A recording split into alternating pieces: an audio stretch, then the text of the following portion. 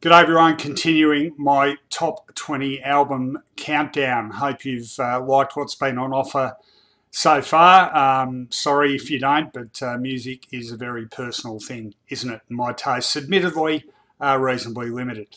All right, we're up to number 16 now, and this is an album I'm pretty confident not many people are going to know.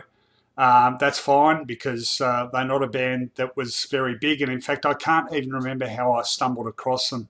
Didn't hang around too long. This album came out in 1995.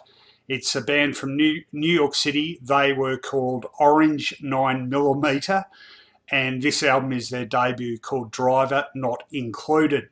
Now, if you like Helmet, if you like Rage Against the Machine, if you like Fugazi, Quicksand, I would strongly recommend you check out this album. It is an absolute beauty. How would you categorise it? Probably metal slash funk.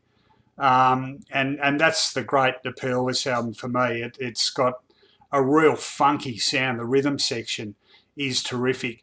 So Orange 9mm, who were they? Basically two guys, I guess the brains behind the band. Lead vocalist Chucka Malik, and I've got to admit I haven't sort of seen him in anything else, along with guitarist Chris Traynor, who you may have heard of. He would later go on and join Helmet and make Helmet a four-piece band around the 93, 94 mark. This album, though, is a beauty. Starts off with my favourite track called Glistening. Goes into what was a single from the album, and I think there's a clip freely available on YouTube if you're interested in checking it out, and that clip is called High Speed Changer.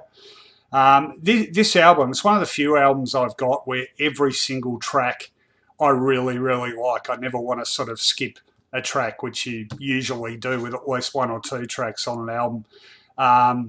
The song list: Disclaimer is next, Suspect, Pissed is a track. It's American, so it means angry, not intoxicated.